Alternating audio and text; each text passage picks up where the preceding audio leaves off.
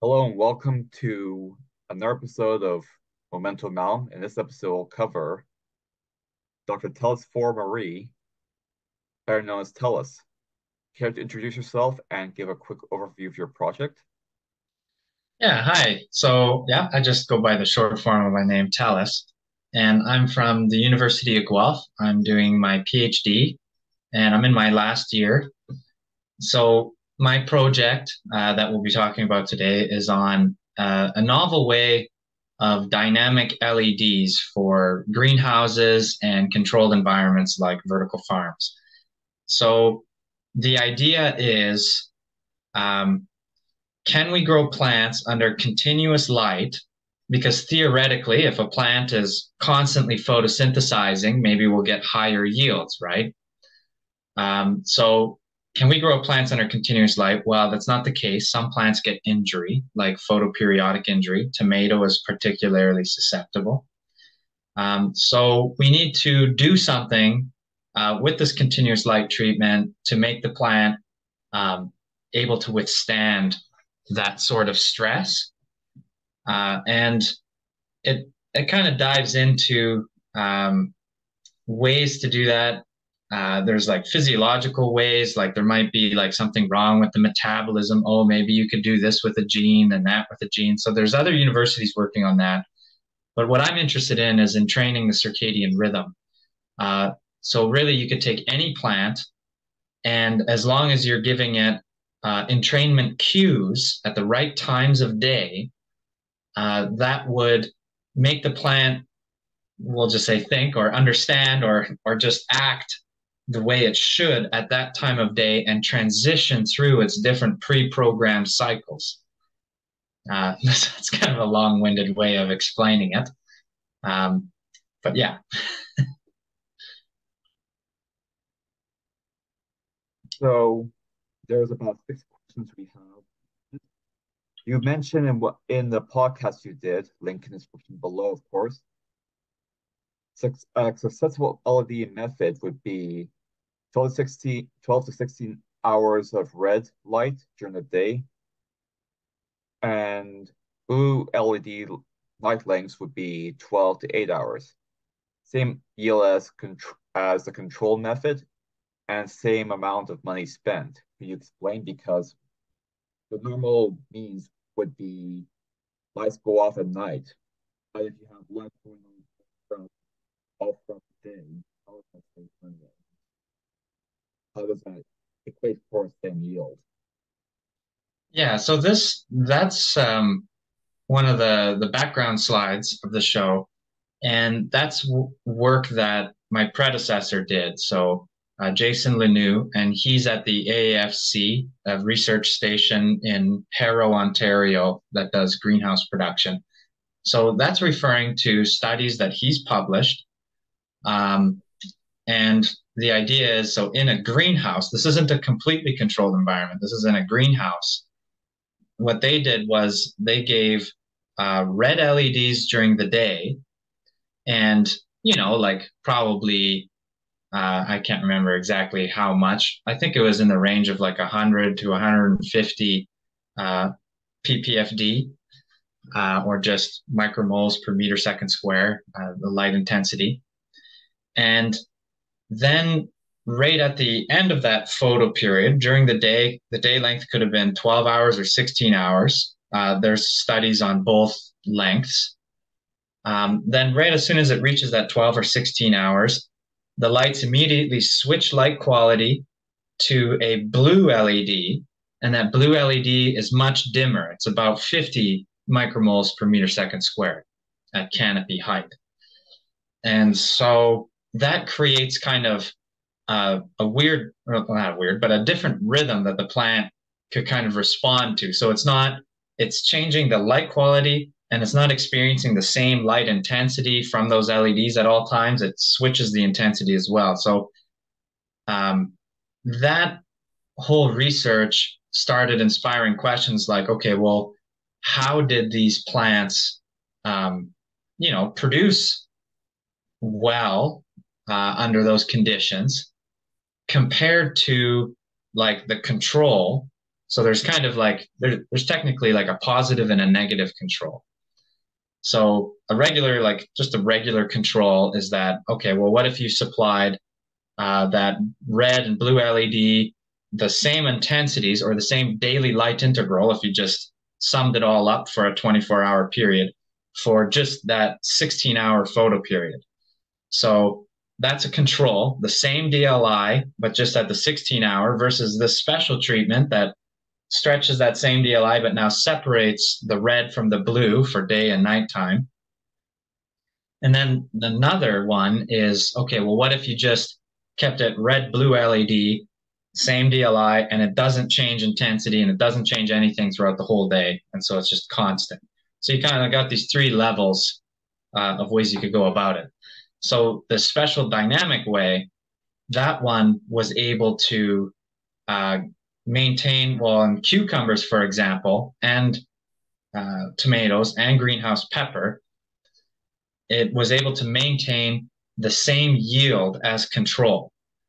So the plants, they all yielded the same. And why this is important, it's because if you were to give that control LED, it needed to be, let's just say 200 micromole per meter second squared, ppfd. Let's just say it had to be 200 over a 16-hour period. But that is during the daytime. And so electrical prices from any provider, generally across the world, it's a pretty common thing, but it's different region to region. But electricity is more expensive during daytime, like, because various industries, all places, they need electricity at daytime, so there's a high demand. Whereas at nighttime, electricity is a lot cheaper. So that's called off-peak pricing. So if you could stretch out the amount of electricity you need into the nighttime, you're going to save money. So that's the whole strategy here as well. How can we stretch out the photo period or our lighting scheme and use less on-peak electricity and stretch it into the off-peak electricity, yet still supply the same DLI. So that's just for the purposes of experiment. So tomato and greenhouse pepper, they both thrived under this dynamic LED recipe. They didn't get this classic kind of injury they get, the photoperiodic injury under continuous light, like it did in that other kind of, you could call it a negative control, or maybe it's a positive control, sorry, I'm mixing them up, where we were expecting injury and got injury in the ones where it was 24 hours of lighting that didn't change. But cucumber's a bit more tolerant. It performed the same no matter what you did. So cucumber technically could be even cheaper without even having to change the electricity or the spectrum and stuff. Thank you. Yeah, I hope that clears that up a bit. I kind of fumbled it around.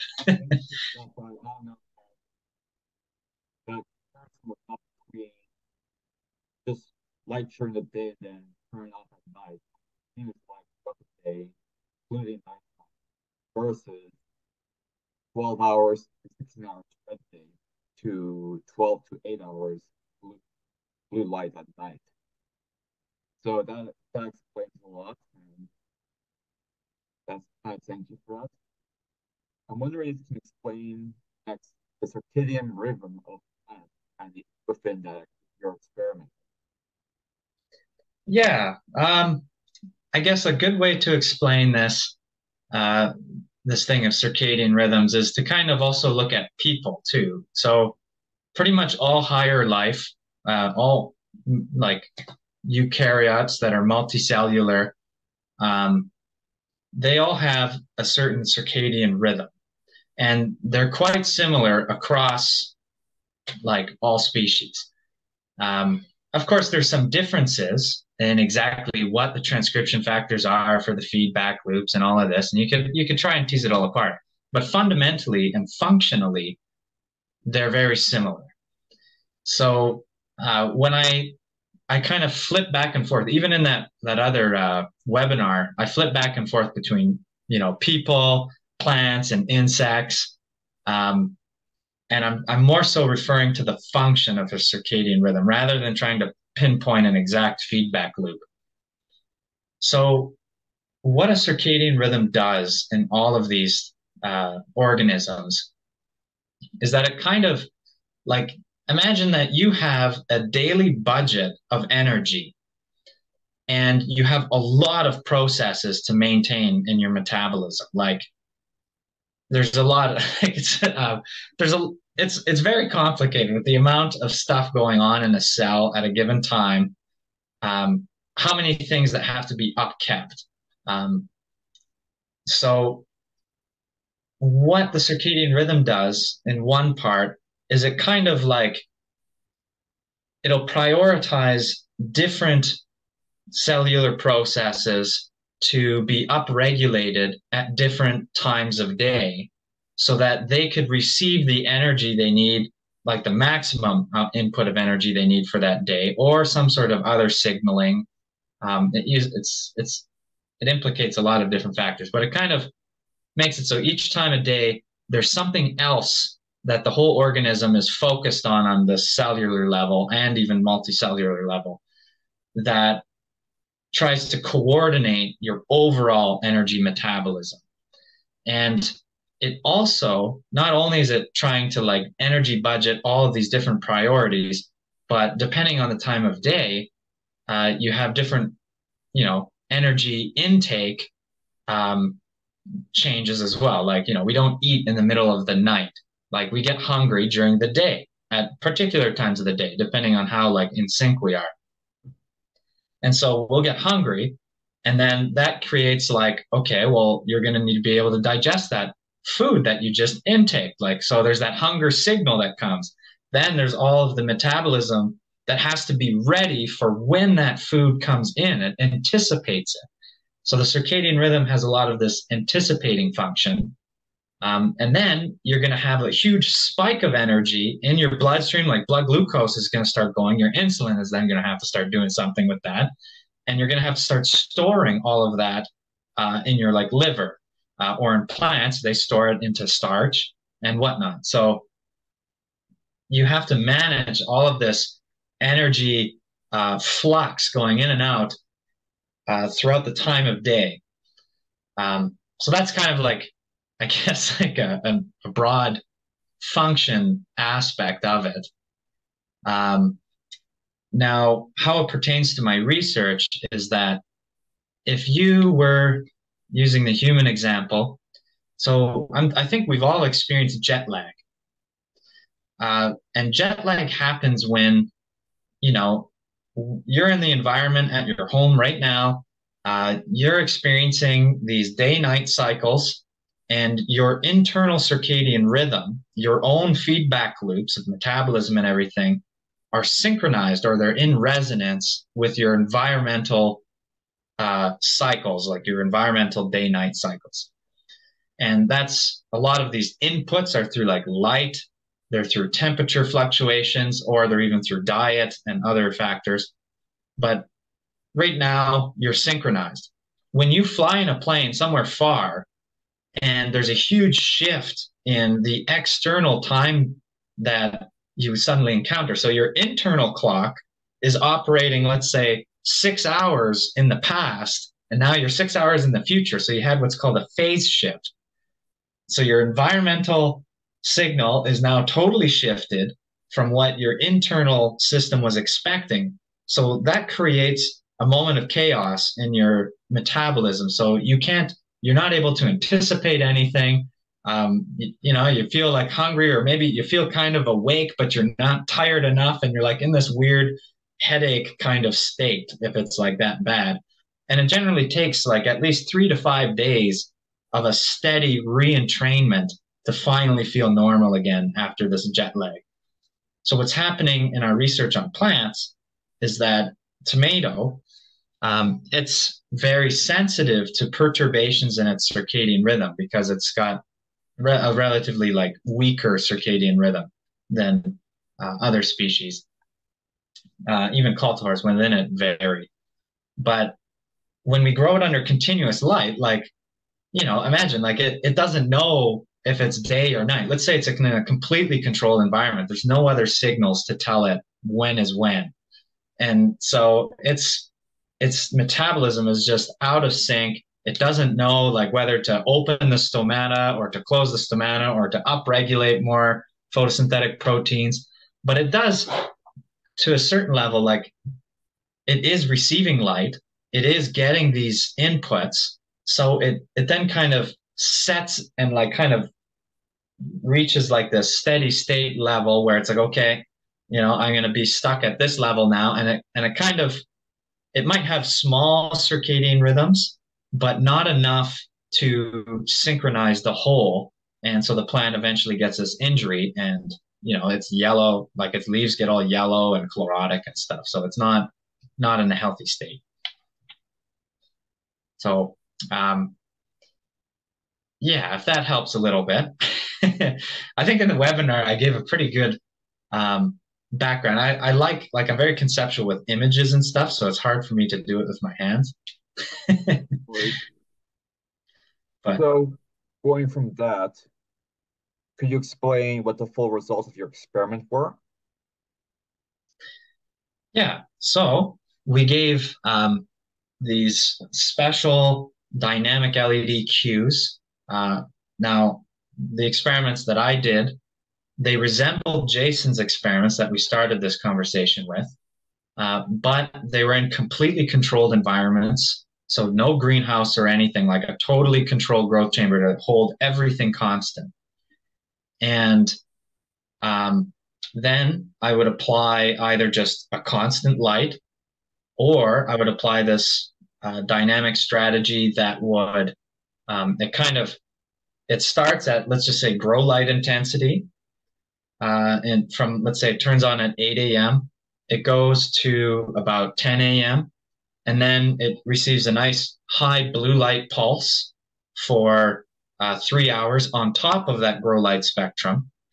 And blue light is important because if you go out in the middle of the afternoon and you measure the solar spectrum, there's a lot of blue in that. And there's a lot of significance in the photoreceptors of the plant to blue and how that inputs the circadian rhythm. So that blue pulse is important.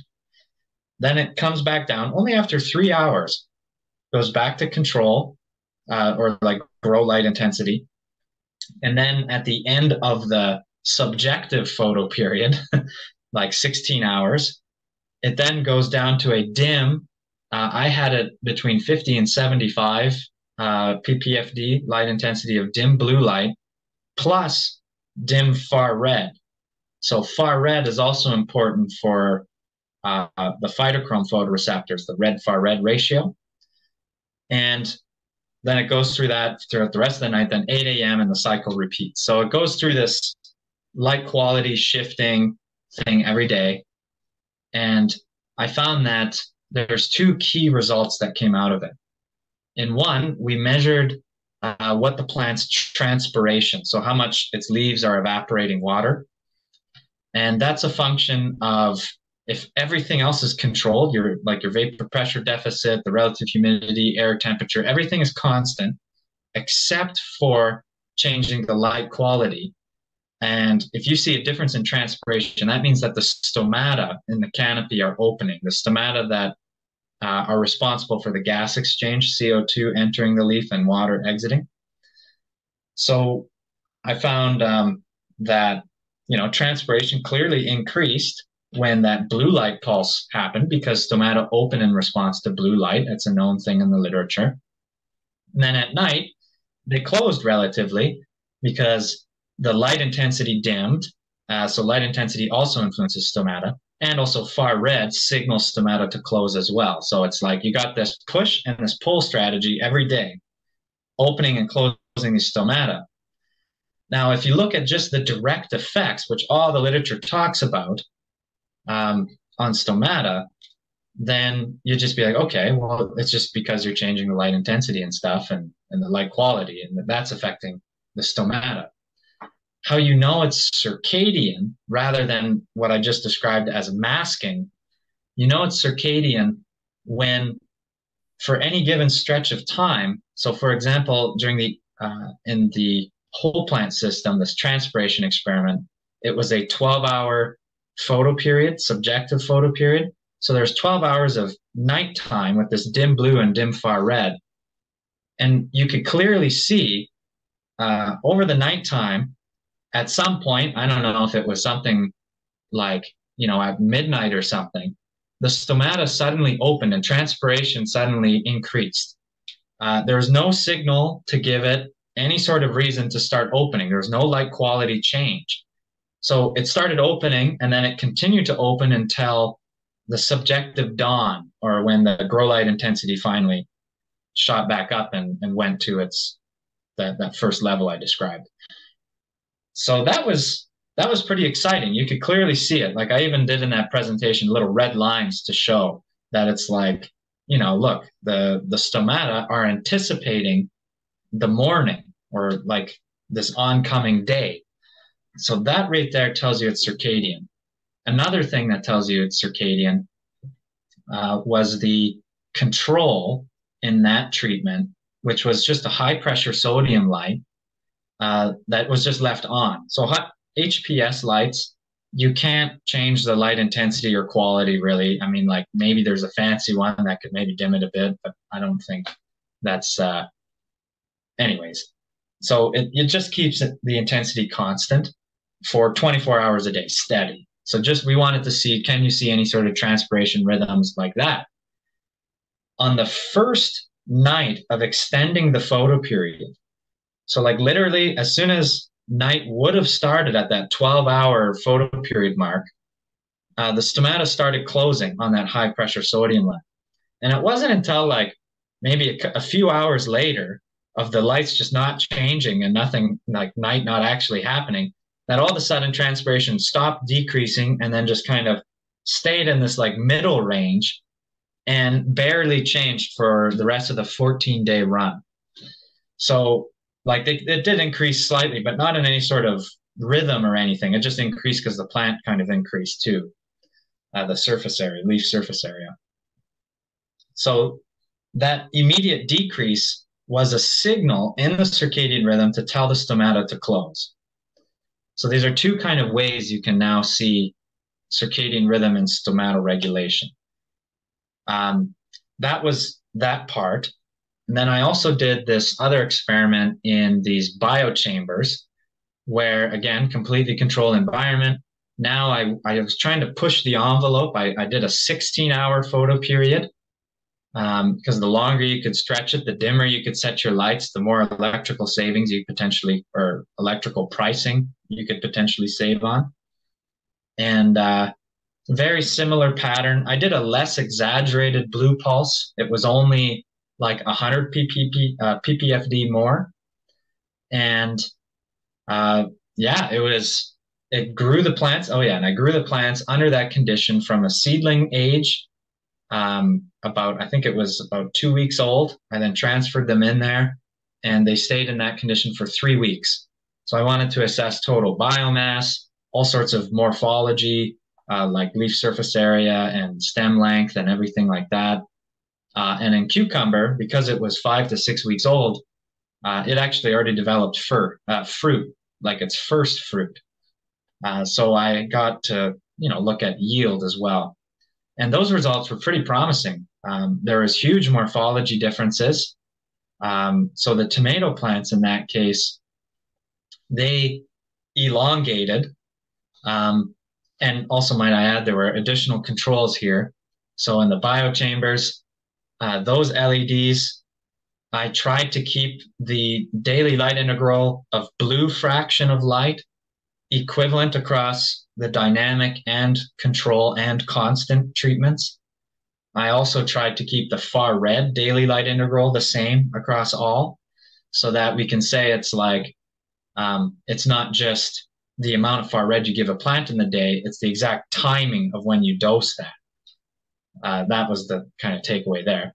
But yeah, so anyways, the tomato plants, they grew taller, they had greater biomass, they just looked better, they were more vigorous than even control. So they did better than control in a completely controlled environment.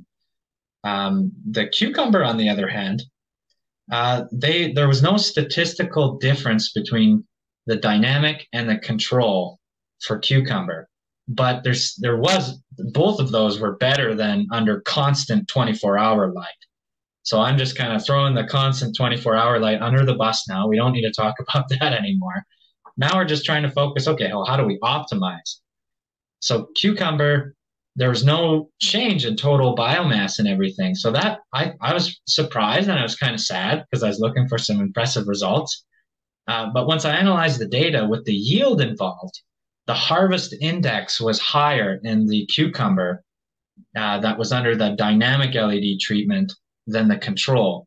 And harvest index means the fruit dry weight to total plant dry weight. And also I did it in fresh weight as well. So that means for those who are familiar with greenhouse production and stuff, even if not, there's this whole vegetative to generative balance. If you increase a basic concept, it's like where if you increase the average daily temperature, you get a more vegetative plant. If you increase the daily light integral, you get a more vegetative plant. So growers are always trying to balance that. And there's other factors that influence it too, like the EC of the nutrient solution and deficit irrigation and stuff like that. But under optimal conditions, that's that. Sorry, yeah, you got a question? I'm keep on going. Sorry,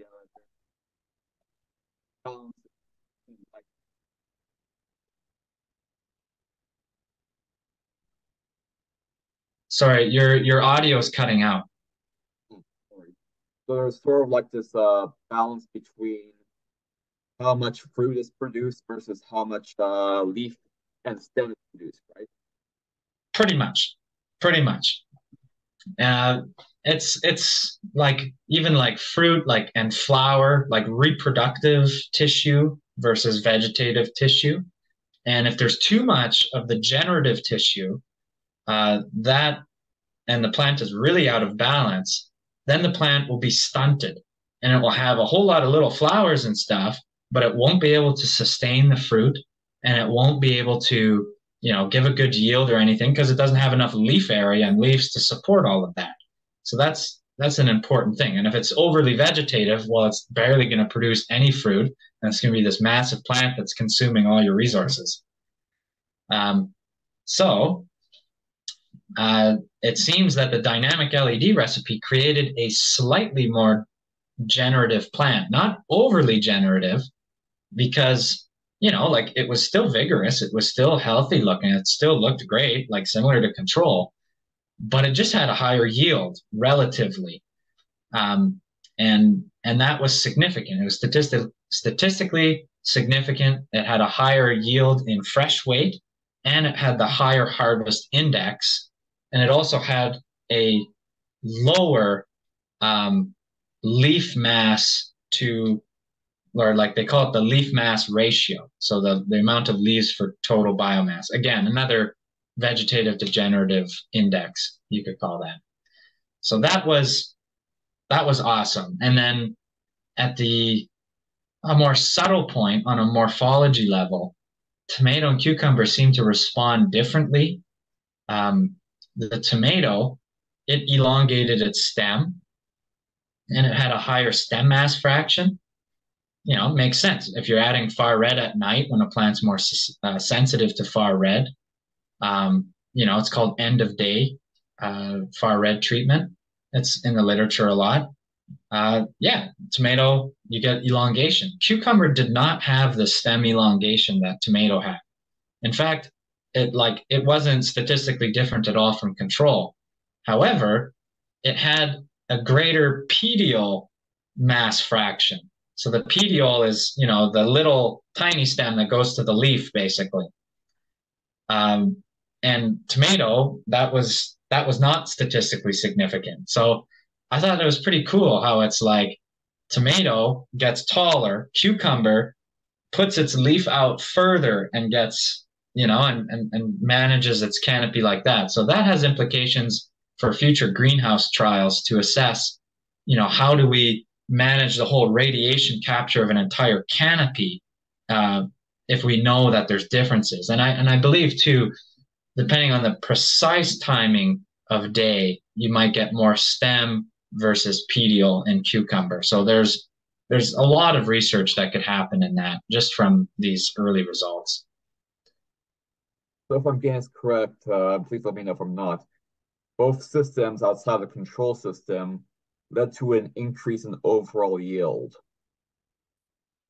The one dynamic LED My, system did. my apologies. Thank you. Yeah, yeah, no, no. And then there's a control. I guess it's hard for me to like make pictures here.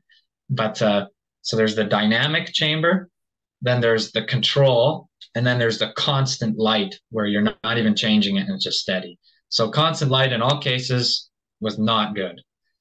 Control and dynamic is what we're comparing. Excellent. So under the di under the dynamic LED system, why did tomatoes and cucumbers respond differently? Is there any specific genetic or morphological features that may have shifted that in certain directions? Well, they're totally unrelated plants. So, I mean, it makes sense, like just from a basic kind of botany level, that it's like, okay, yeah, like they would respond to things differently. Um, but like as for the molecular mechanisms, like I can't really point to that because I didn't do any of that. But I think where the grower could know how to manage each different kind of crop, and there's going to be other crops like eggplants and stuff too. Um, I think you'd have to do this whole circadian rhythm uh, trait assessment on all the species of choice, even the cultivars of choice. And so there's a specific protocol to look at the circadian rhythm traits. But what I believe, and so what one is called, a protocol is called a phase response curve. So a phase response curve tells you at what phase in the circadian rhythm, like what internal time at, your internal 2 a.m. clock versus your internal 2 p.m. clock, at what time of day are you most sensitive to that, or is that cucumber most sensitive to that far red light input to its stem tissue? Remember earlier, I kind of mentioned that different organs of the plant, let's say, might receive energy at different times of day. So I believe, like the stem, maybe it receives that signal that would increase its elongation. Let's say it receives it at 7 p.m. internal time, whereas tomato, maybe it received it at 2 a.m. internal time. And then that's why maybe we had that difference there. So we need to do phase response curves to really answer that question of uh, why it was different. And if it is different in a circadian input kind of way, then that would tell you how you could manage that on like a full scale operation. So speaking of which, there are several different methods you covered within your webinar: auto dimming, circadian rhythm attainment, and phenological staging. Could you explain all these systems? Yeah, so there's different things of like how we could program LEDs, and it's kind of like my future outlook.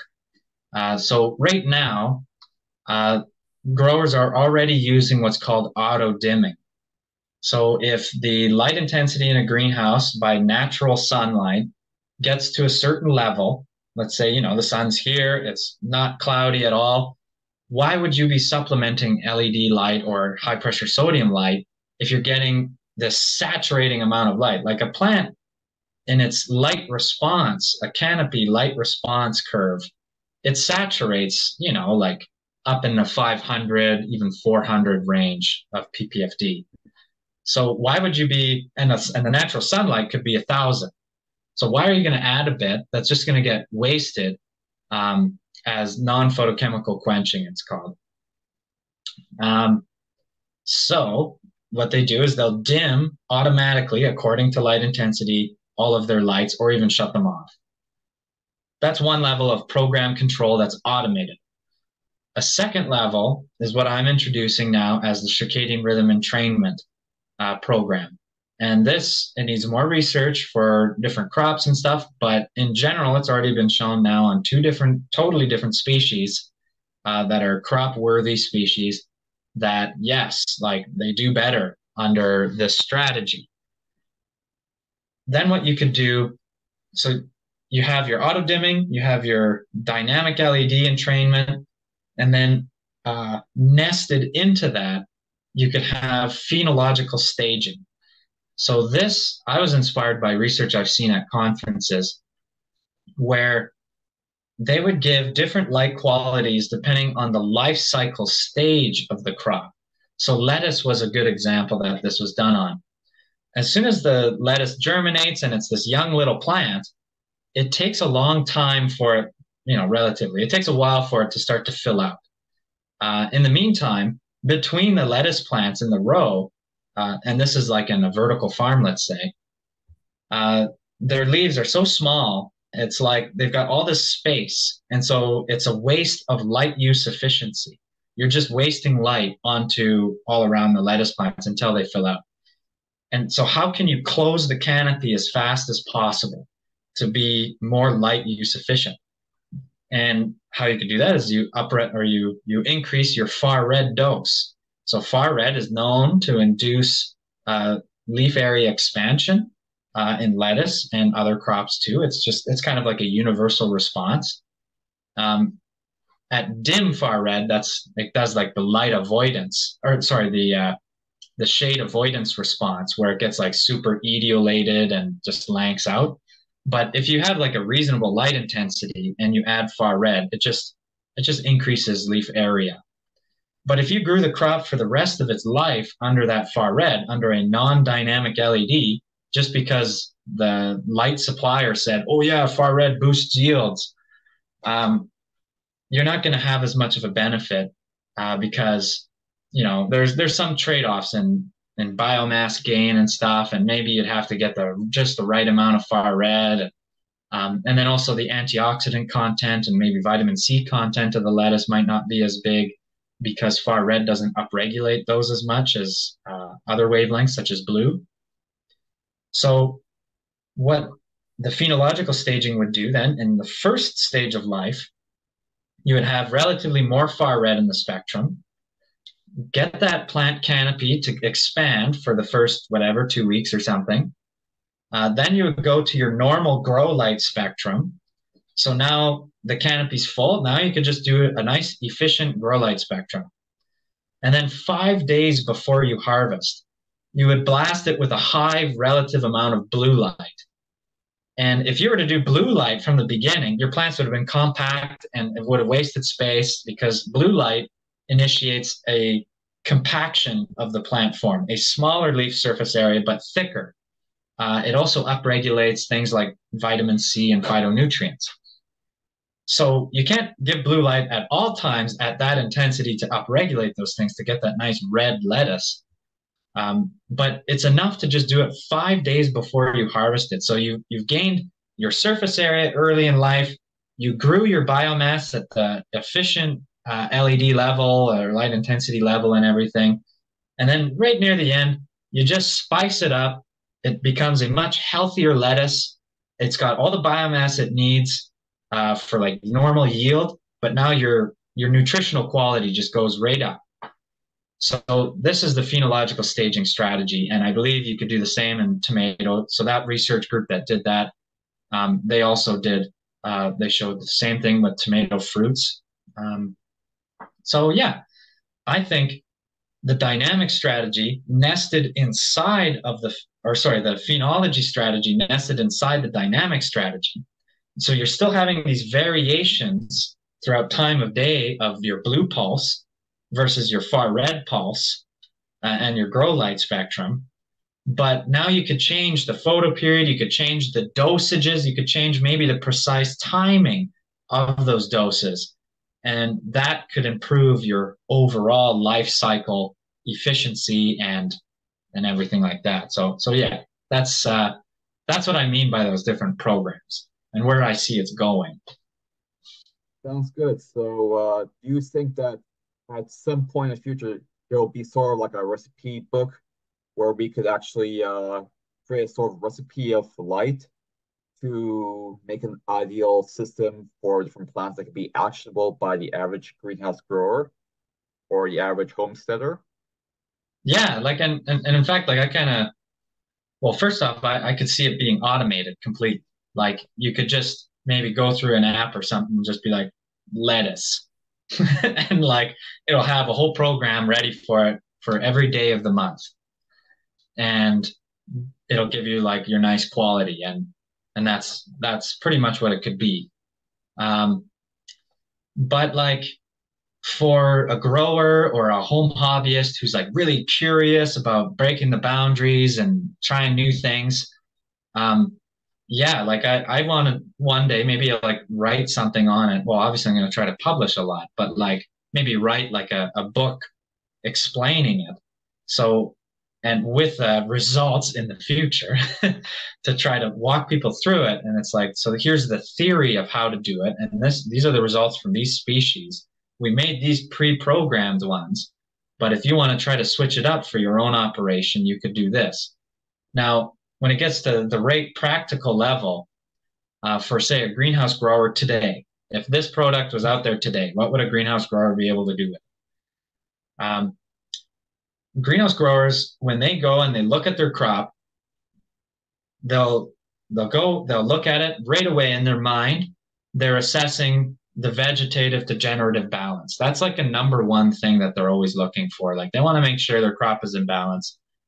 Of course, last year they've done a whole lot of stuff to improve their system and everything, but just maybe they're trying a new cultivar, so that's going to have a different balance.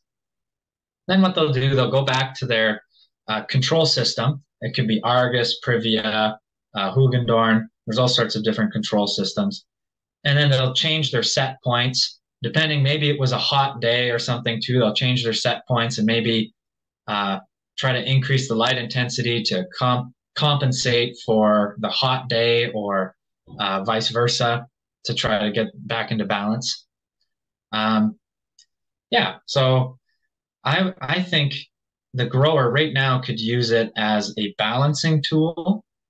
And another thing too was I mentioned it in the webinar, but it's like trying to wake the plants up in the morning before sunrise. So if you know it's going to be a hot day in summer, it's going to be a bright day all week. That's what the Weather Network says. That's actually pretty hard for greenhouse growers to fight off for cooling systems in their greenhouse. The number one cooling system for a greenhouse is the crop itself.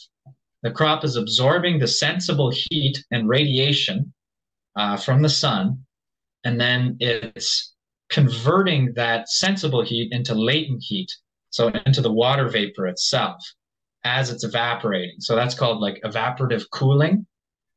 We do it when we sweat, so plants do it when they evaporate through their stomata.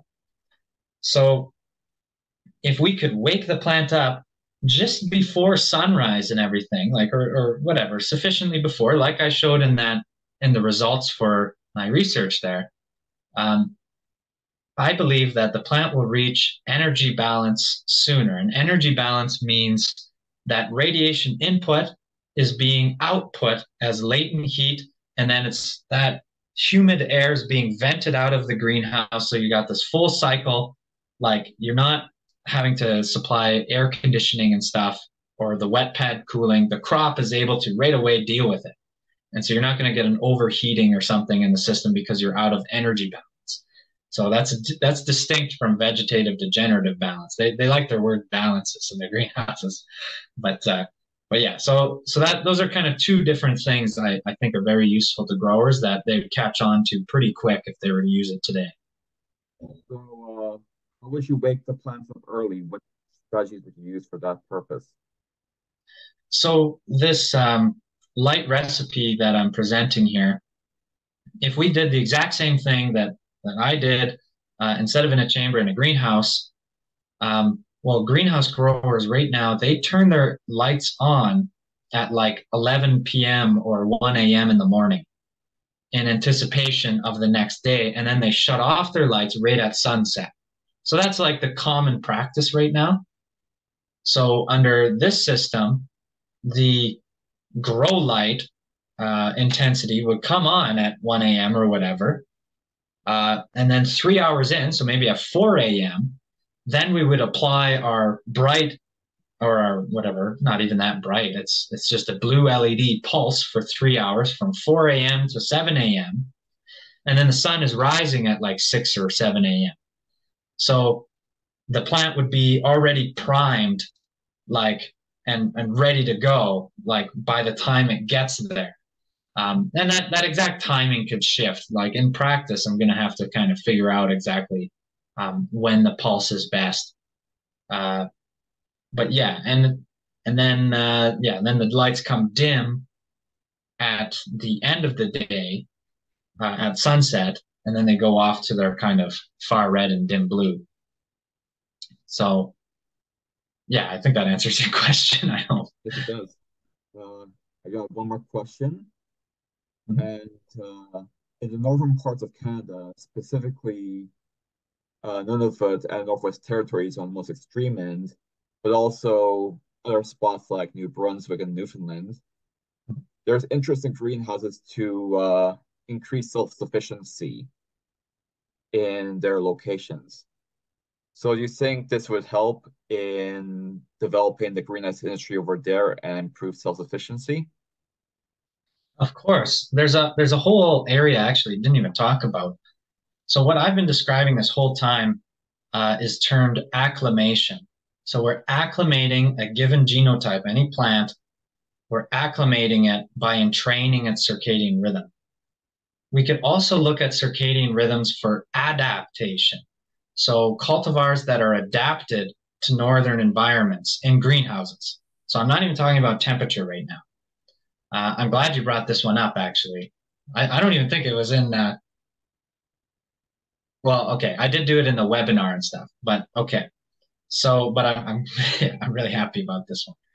So, in nature, wild species, including insects and plants, have this what's called the latitudinal rule in their circadian rhythms, their internal rhythms.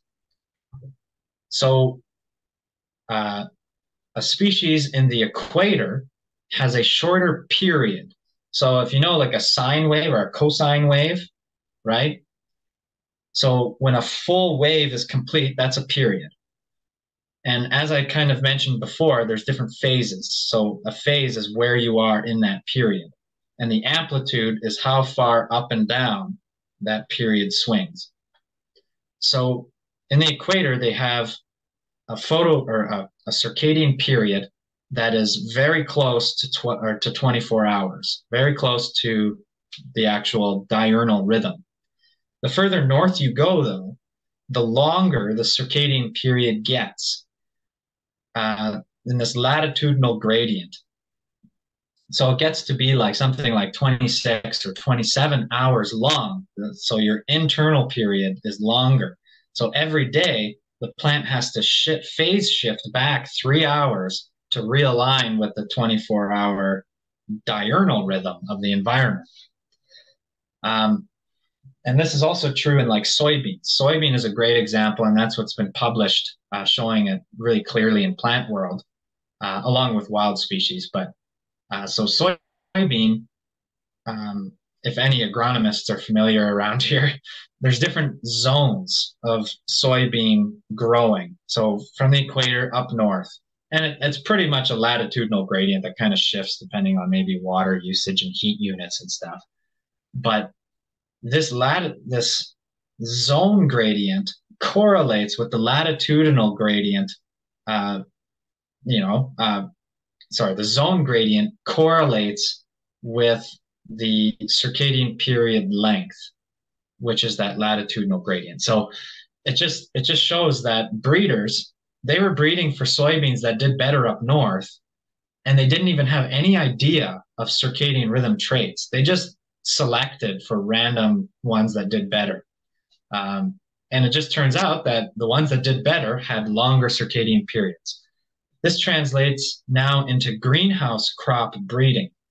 So if we selected cultivars that have these longer periods, they would just do better under near continuous light conditions that you would find up north. Because up north, during the summertime, depending how far you go, you could have like a 20-hour day length or longer, natural in the summertime. And that's just given to you. You don't even have to supplement your light.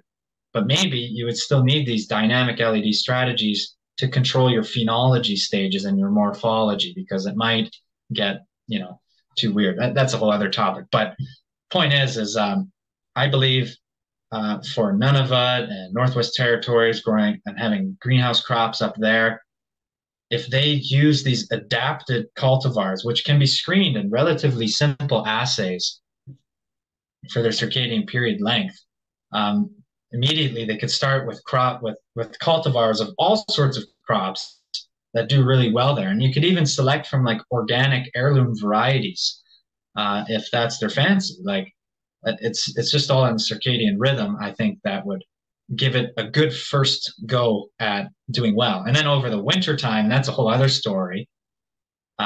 You would still apply these acclimation strategies of LEDs. Now you would have to use LEDs a lot more up north because during the winter there's hardly any light. And yeah, so I mean, their biggest challenge is how to get energy. How are you going to get electricity to power a greenhouse, heat a greenhouse, and these LEDs and stuff. So that's a challenge that they're trying to face. But it's worth it because shipping it from somewhere south for a 12-hour drive up some crappy roads that that are hard to get up. It's like they need it. So yeah, so both adapted and acclimation strategies are useful up there. Excellent. And to conclude this podcast, I'll ask the same question I ask pretty much every interviewee. If there's anything you want to say to the audience, any last thoughts or any recommendations or any important messages, do so or Um, forward your piece.